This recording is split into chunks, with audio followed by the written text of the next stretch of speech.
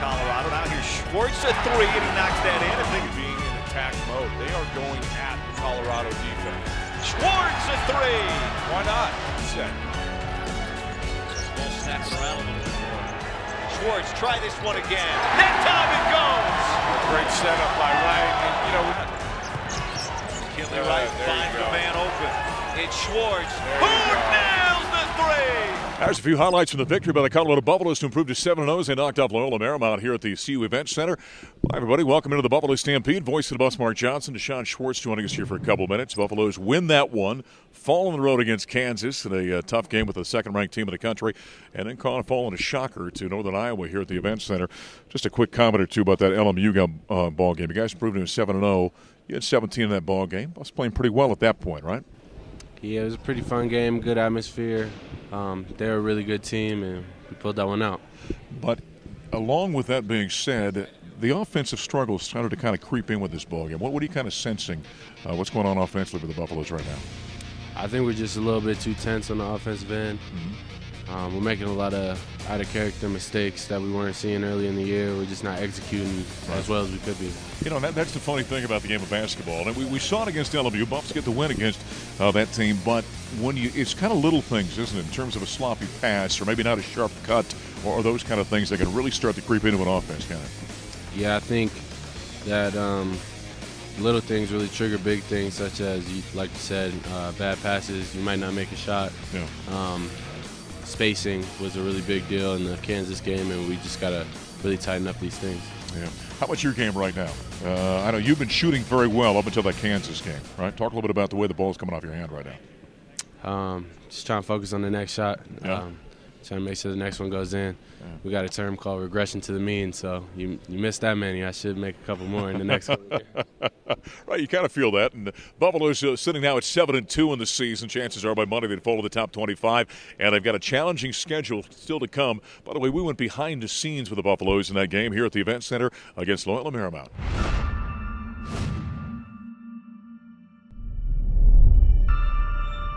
This is a game. All we have to do is do what we do and do it well, execute, move the ball, play for each other. Let's go get it done.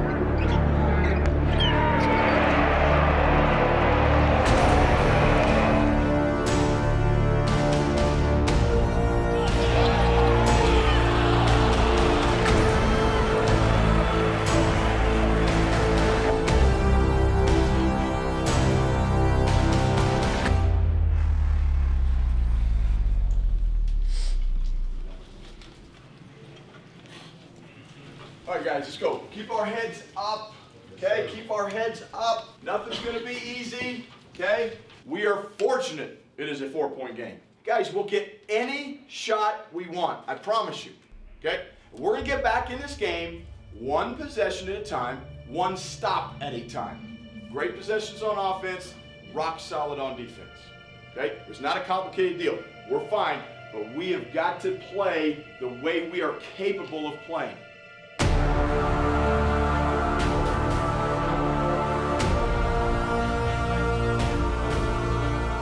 Play with confidence on offense. We're a good offensive team, guys. We are. We just got to start playing like it.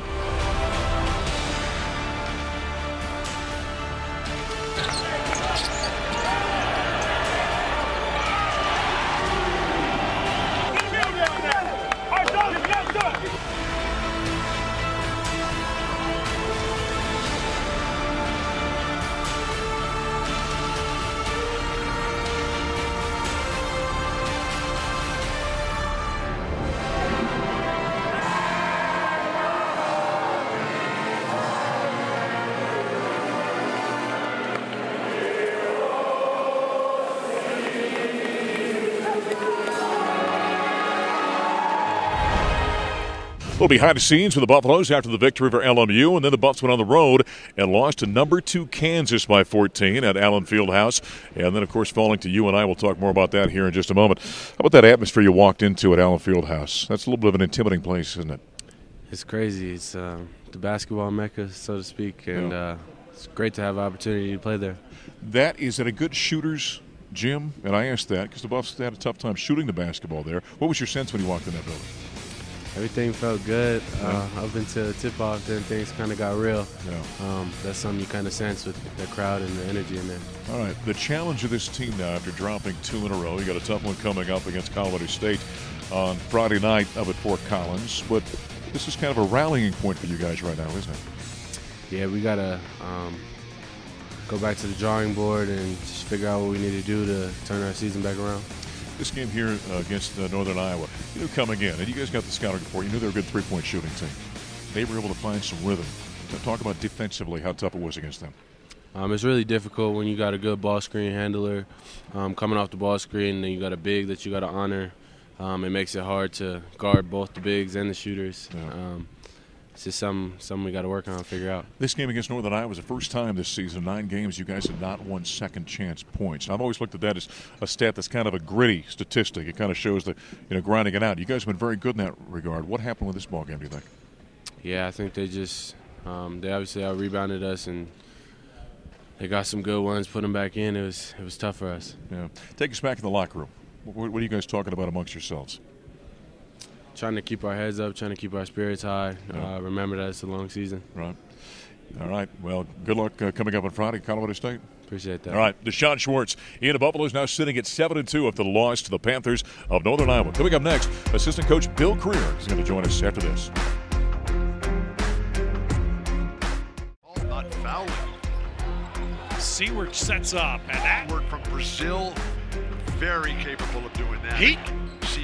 University of Washington, the way that BYU took down UCLA. and 3 in a row. That is indefensible inside. Lucas Seward. Look at Seward going on himself. Oh my God. Lucas Seward. Congrats. Bring your credit card. We'll be signing autographs and taking pictures. Oh, there you go. Seward. Beautiful. And that's the lead. And a career. Well, there's some highlights from the Colorado Buffaloes' 3-point loss to Northern Iowa here at the Event Center. Buffaloes now 7-2 in the season, back in the Stampede. Voice of the Buffs, assistant coach Bill Grier joining us for a couple of minutes. At the UNI game, that's one of those games from a fan perspective. Maybe it doesn't catch your eye, but anyone in the basketball world knows what Northern Iowa is all about, and they proved it tonight. Yeah, they've had such a good program over the years, and Ben's been there a long time. He's won a lot of games like this against Power 5 conferences. He beat a number 1 seed in the NCAA tournament not too long ago. That's right. So it's a really, really good program. I think they showed tremendous toughness and their ability to shoot the ball. At the end of the day, we didn't do a good enough job taking away their strength. When Tad talked to us on the radio on the Colorado Basketball Network in the postgame, he said, we do a scouting report. Maybe we should think about not doing that. He said, because it's not translating from the paper to the team. Yeah, it's frustrating. We have such good guys, but I don't know. We kind of lose some concentration. We get out there in the flow of the game, and to give them as many threes as we did in our own building. They went on a 19-0 run from the end of the first half through the start of the second half. That's right. That can't happen in your building. Yeah, without question. And they ended the game, by the way, in a 6-0 run, in fact, to win this one by 3.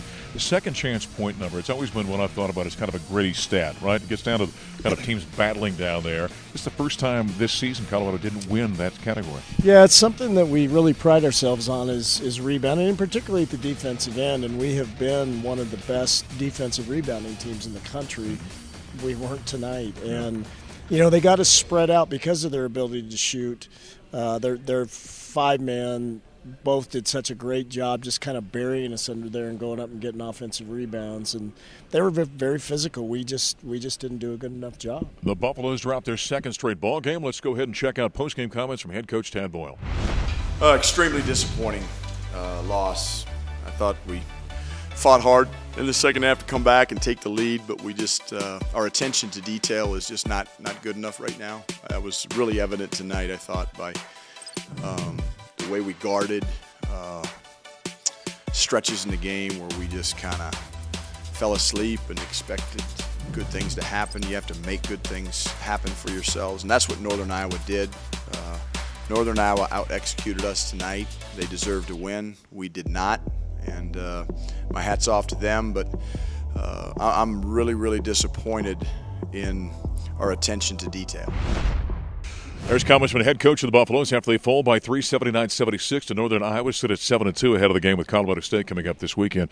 Our teams, and we continue with Bill Grier, by the way, assistant coach for the Buffaloes, are they starting to really pack the paint against the Buffaloes? Yeah, I mean, certain teams, that's certainly the way Northern Iowa defends, and other teams that we have faced play like that. Arizona State was a team that pressures out. Right. You know, so as a player, you have to be able to adjust to different styles.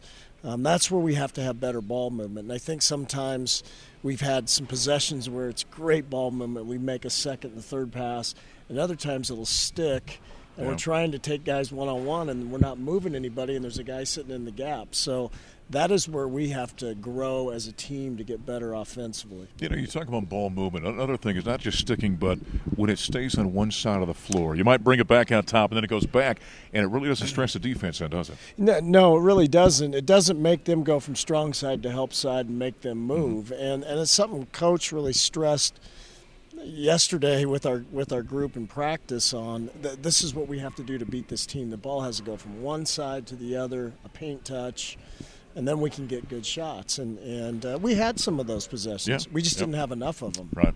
The Buffaloes now dropped 2 in a row. This becomes a kind of a gut check time for a team, doesn't it? Oh, no question. No question. And, you know, going on the road, and it'll be a hostile environment, as we all know. Oh, yeah. Tough place to play. And we've got to – you know, we can't feel sorry for ourselves right now. We've got to get back to work and get ourselves ready to go for that game. Yeah. How about the turnover issue for the Buffaloes? What are you seeing there? A lot of them. Yeah. Too many. Yeah. And I think again it goes back to we're you know, taking too many tough plays, trying to take it on ourselves instead of moving the ball enough. We appreciate the time. Yeah, thank you. You bet. Assistant Coach Bill Grier joining us. Buffaloes at 7-2 as they fall to Northern Iowa here at the Event Center. Coming up next, we're going to talk with Emma Clarke from the undefeated women's basketball team next.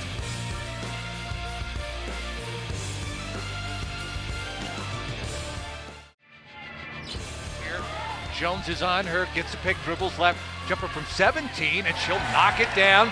And the Buffs fans can cheer and then sit down. Mya catches up top, the jumper up, she'll knock it down just outside the free throw line. She got her own miss, went up with it, couldn't get that to go. Clarke comes down with the offensive board, kicks it off the glass for 2. Well, there's some highlights as the Colorado women's basketball team continues to roll unblemished at 8-0. There's some highlights of the victory over Texas Southern. Voice of the Bus, Mark Johnson, here in the women's locker room. Beautiful in here, isn't it? Yes, it is. Emma Clarke, by the way, who's playing some fantastic basketball. Yeah, they've done a great job with this, the signage and all the wall wraps. And It's really nice. yeah, that's important for a student athlete when they're coming in. You want to place it because you spend so much time here. You want to feel at home, don't you? Spend a lot of time in here. Yeah, definitely.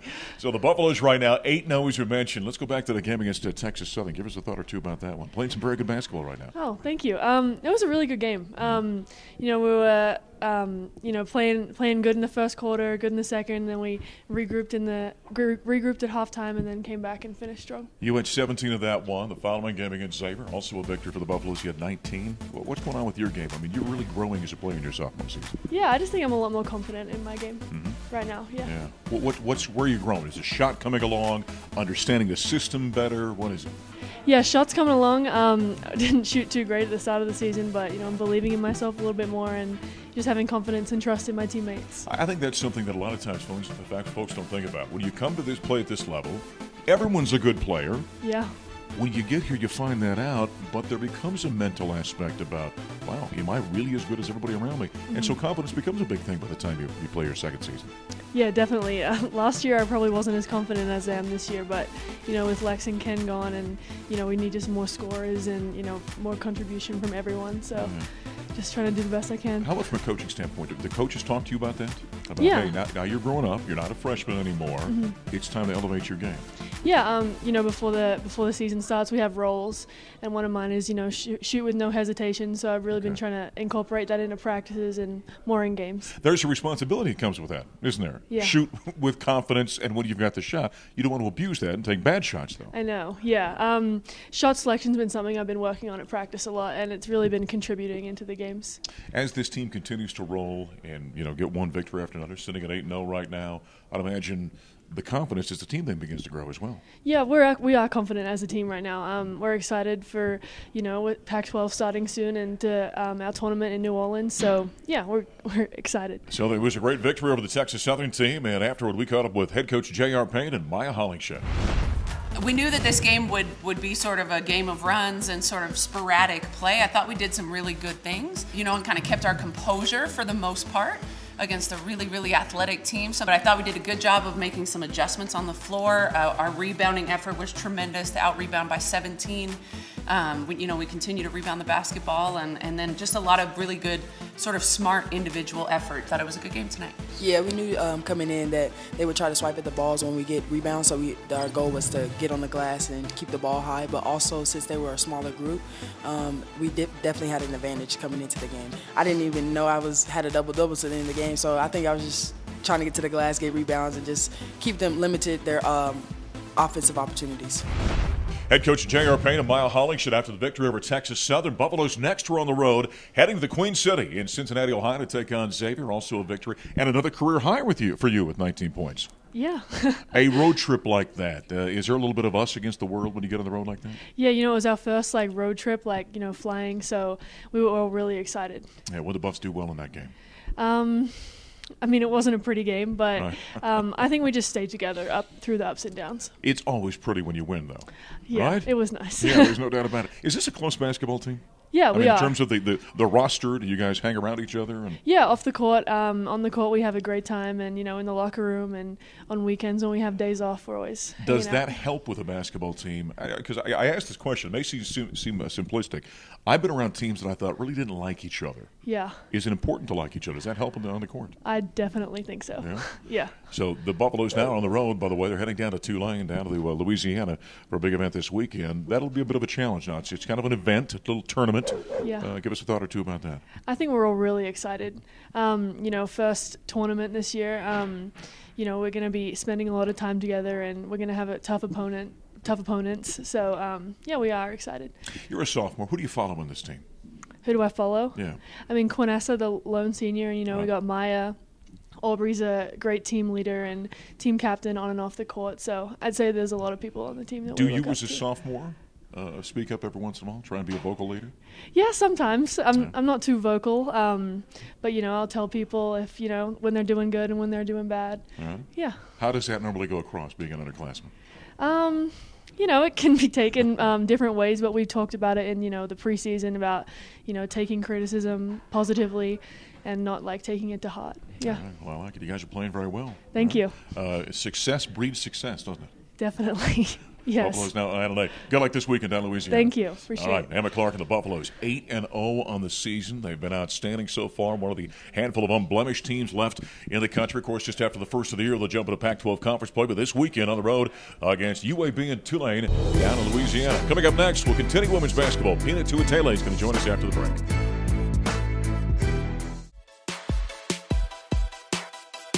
Former Buffalo Lexi Robinson getting a chance to play professionally in Belarus, back in the Stampede. Voice of the Buffs, Mark Johnson, Peanut Tuitele. That's great news for Lex, isn't it? Yeah, that's wonderful news. I'm so happy and proud of Lex for getting another opportunity to play a sport she loves overseas.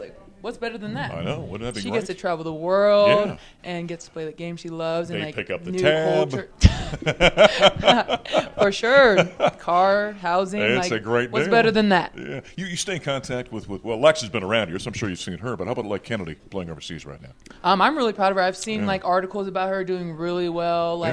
With her game and just progressing as a better player and a better person in Germany. And I'm happy that she's happy where she's at. Yeah. We were going to take a quiz about where Belarus is. I don't know where that is. Well, Peanut goes to don't CU, so she probably knows. I know that I don't know. I couldn't pick it up on the map right now. I think Russia. I don't know. Yeah, somewhere over there. Anyway, but good news for Lexi Robinson. Well, you guys are playing some fantastic ball right now. 8-0.